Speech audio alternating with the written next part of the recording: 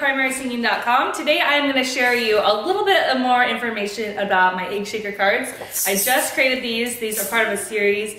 I have other ones including ribbon movement cards, dance scarf cards, and ones for rhythm sticks as well. So this is my fourth one of the series and they're just so fun. So there's a lot you can do with an egg shaker, and it's easy to just kind of get caught up in, you know, like a simple beat pattern.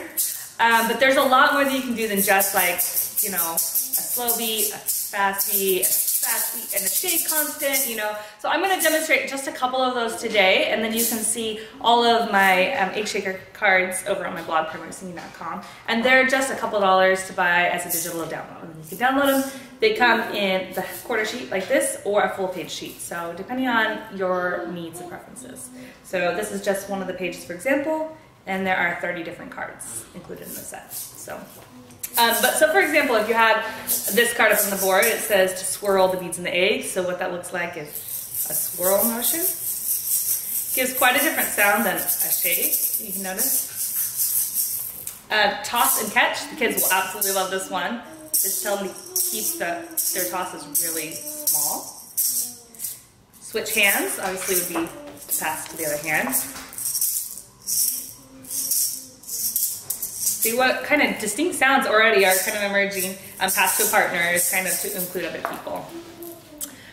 Also, as part of my series, I have different sequences of beat rhythms that you might want to use. So there's the steady beat. There's the every other beat. There's slow.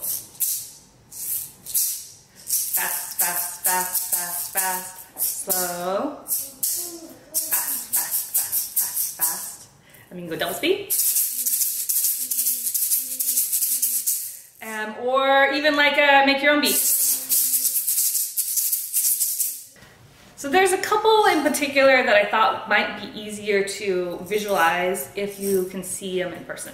So one is the cage shake. So it was really hard to demonstrate this in a picture, but what you're doing is you're creating a cage around your egg and then you're shaking like this. And you can actually do this in two ways. You can do it kind of a close, or you can do a more open cage, and they both create distinct sounds. So that's what the caged shake is. Another one is the triangle beat, so it goes away, down, up, away, down, up.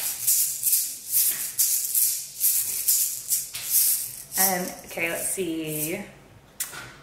Rotate in your palm. And the egg drop.